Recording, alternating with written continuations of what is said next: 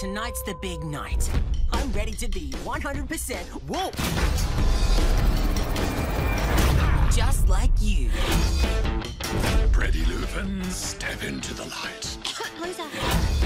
Let the wolfing begin. This is for you, Daddy. Say hello to the big bad wolf. A poodle? You have until moonrise tomorrow to prove you are a real wolf. Otherwise, you will be banished. Who are you? Poodle. I'm not a poodle. Really? Labradoodle? Cavoodle?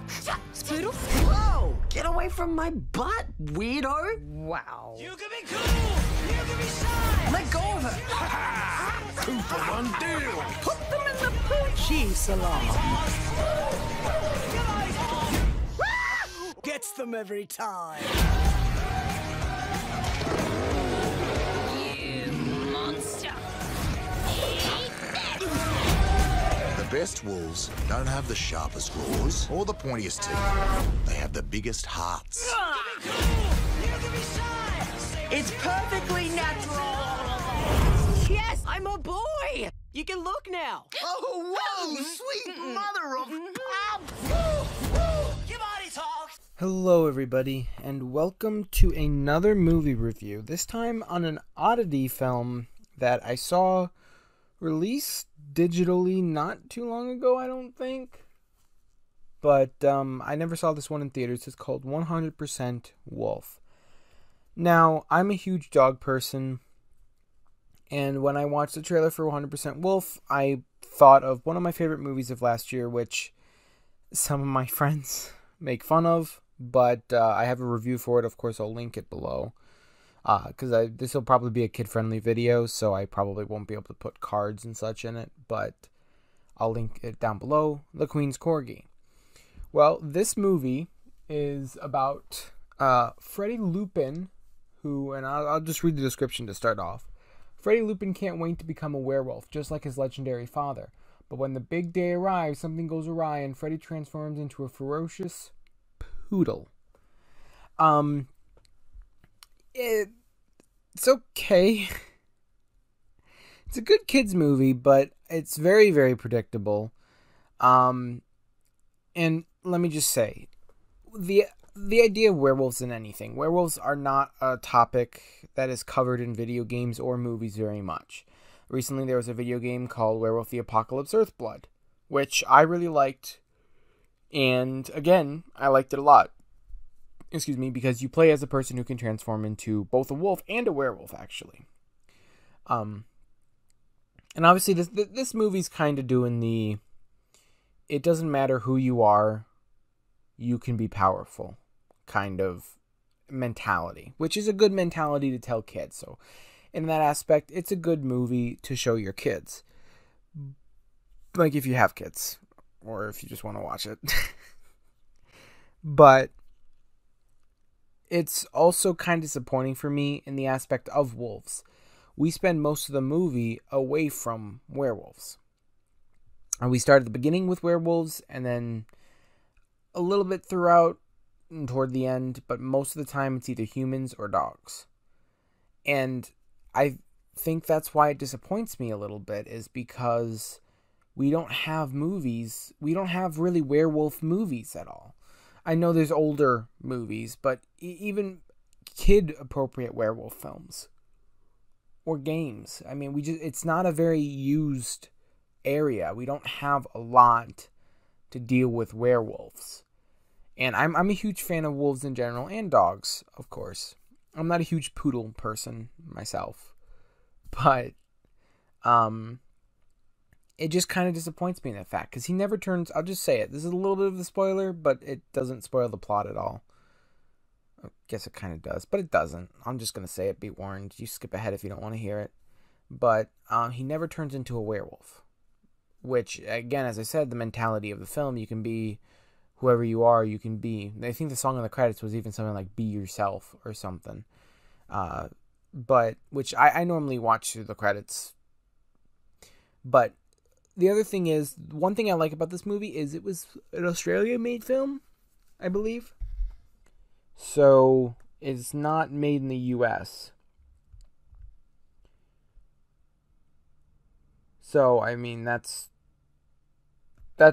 one of the more beneficial things about this film is it's not foreign, but it's a different film from a different country in which we got kind of like, which also I guess is Queen's Corgi, and sorry, I was turning off my controller, sorry about that. Queen's Corgi was from England. So that movie was not originated in the US, and neither is this movie. It just came over. Which I appreciate that fact. I'm very happy that when Queen's Corgi came out, it was in theaters. I don't think this movie came to theaters at all. Not over here, at least. Or at least any theaters that I would have known. Or I would have gone to. But it's not a very long movie. Hour 36. TV PG. And the best news about this is if you don't want to spend any money... Now, to just be honest, this movie is cheap. It's very cheap. But if you don't want to spend any money, it's on Hulu. It's 100% on Hulu, so you can just, for now at least, again, if you're watching this a couple years down the line from its release date, if the video's still up, a lot can happen in a couple of years, but if it's still up, or even a little while after, the movie may not be on Hulu anymore. Again, that's with subscription services. They add new things and take away things. I just happen to have Hulu, and I wanted to watch it. I might buy it to support the company. It's only like $7, I think. It's very cheap. $8. So $6 for the SD version on Vudu and $8 for the like HD version. There's no 4K version for this movie, and on Vudu it has 4,154 reviews, which also has 4.5 stars. This movie is not a bad movie. Not bad at all, but it's also, again, I kind of am looking at it from a different perspective. Now, also, I want to point out, this movie is not a family movie. I mean, it is, but it is a kids movie.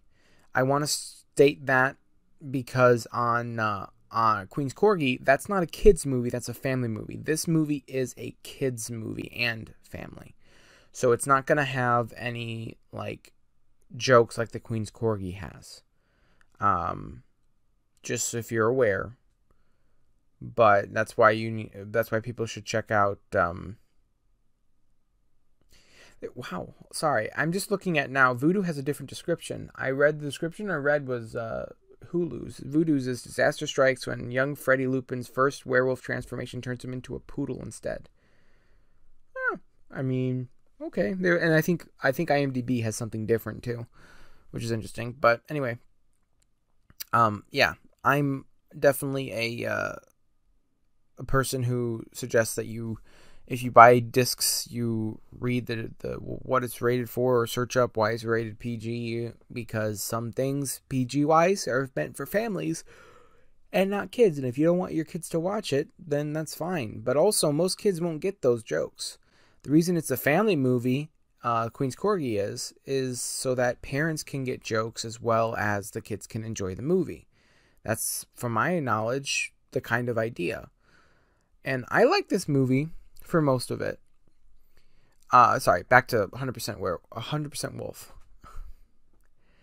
Which I guess I should have kind of guessed from just the outright, but I guess I can't really judge the movie then based off of just what I was hoping for and what they gave, but I was a bit disappointed. Plus, the villain is actually one of the werewolf pack himself. I won't say who, so you can watch it and experience it for yourself. But the villain, which it is, you have a bad apple in a bunch sometimes. And sometimes it's right in what you would call your family. Because there's lots of different forms of family that people, you have very close friends. You have, far off relatives. And a lot of times you can end up having a bad apple. Not just in family, just in general. But, yeah, anyway. I'm not gonna say who it is. I don't wanna like ruin everything about the film. But there's also it kind of is similar to the Queen's Corgi in a sense. Like, feels like there's a standard formula for kids movies that involve dogs, they go to some sort of kind of penal pound type thing. And Queen's Corgi and this one, that happens. I don't know if it's just a stated thing about kids' wolf movies or wolf movies in general, but, you know, sorry, I was getting that up. But, I mean, it's fun, but when you have a concept dealing with wolves, werewolves to be precise, use the werewolves more. You know, and their designs, I really like their designs for the werewolves. I think that they're quite good. I just feel like they need to up the werewolf more. And there's a line at the end where I think Freddy calls himself a werepoodle toward the end of the film. And I don't know if I like that too much. But, I mean, I do appreciate what they're trying to do. It's a good thing to tell kids. It's definitely a good message to spread, to tell kids that they don't have to change who they are. They can be who they are. You know? It's a good message, nonetheless. But, I might buy the movie. It's only, what, $8 total? So if you really want to buy it, or even renting it is $4 max. Which, again, when the price for buying is just slightly higher than the price for rental, like $4 additional, it's probably more worth it to buy it. But, again, I will probably buy it at some point just because I like the movie. But right now it's on Hulu, so I have no reason to buy it. But anyway, it's a good movie. I mean, I don't have too much else to say other than it kind of follows a similar formula to what I really liked about the Queen's Corgi, but in a way that I don't know if I liked. So anyway, give me 1 second. Okay, sorry. Hopefully you didn't hear that beep. I'm back. So yeah, for you it was like instantaneous. For me it was like a couple minutes. But anyway, I wanted to go a little bit more in depth, so I'll explain just kind of the basically what the description says and also what the trailer shows, but I'll just describe it again. So, as said in both descriptions I read and probably have seen in the trailer, Freddie Lupin is the son of the pack's leader. And at, I guess, a certain age, they don't really tell you, but at a certain age, he is supposed to become the pack leader. And it's kind of like a thing where when in this world, when the wolves or kids are younger, they're actual people, and then they step into the moonlight in a ceremony and become werewolves. So I don't know if in the movie it's their moon god. I don't quite remember, moon spirit, or if it's just in his DNA. But that doesn't make much sense because I think both his father and his mother were werewolves, because we didn't really see his mother. It's one of those things where the mother wasn't there from the start. You can watch it, and the father supposedly dies in the movie. I'll leave it at that. So by this point he's by himself, and he has to once he turns into the poodle, he has 24 hours to prove that he's werewolf worthy, or he'll be banished, basically. And that's the story. And he's trying to go back get a ring of some sort from somebody. And this ring is like sacred, I guess, kind of. And I guess it also kind of senses werewolves too. It's kind of complicated. I don't want to go too in depth because I don't want to, spoil stuff. But it's a fun movie. If you can watch it, again, it's only $8. If you're interested, even if you want to rent it for just SD for $3, it's fine. But I mean, at this rate, I always buy everything in the highest quality. Even if the device I'm watching it on can't have that quality, I have it. What I like about Vudu as well, though, is, for example, some movies don't have 4K versions. With Vudu, I can get the 4K version if it ever releases, or if I was stupid and I didn't get the 4K version before because I didn't have anything 4K, which now I do. But yeah, so I like Vudu a lot for that aspect. Like Microsoft Store and everywhere else, once you buy it, you can't actually pay any more money to upgrade it to a higher quality. And that's really annoying. So, yeah. But anyway, sorry, that was a little bit of a side note. But it's... Oh, there's a fly. Of course there's a fly. Why is there a fly? Okay, anyway. I don't know. Anyway, so yeah, I mean, I like the movie, but unfortunately, I just wish there was more werewolf, in my personal opinion. Because that's what I was kind of focusing on. I was like, okay, he needs to get back so he can become a werewolf. I watched this in 2 intervals. I watched it a little bit last night from the time I'm recording this, which is 4/7/2021. And then I finished it just before I started recording this. And when I went to bed after watching the first sitting, I was like, oh no, this isn't going to be one of those movies where, basically what I just said, where it's like, oh, you can be whatever you want to be, or you be proud of who you are. Not because I don't like that story, but because I really wanted him to become a werewolf. And personally, if I was him, I'd be very disappointed in becoming a poodle. Just saying. There's nothing wrong with poodles. But when you can be a big werewolf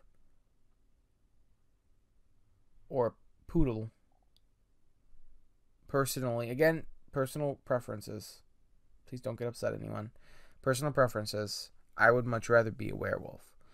There's nothing wrong with dogs. I absolutely adore dogs. But I just think I have a dog movie. I have the Queen's Corgi.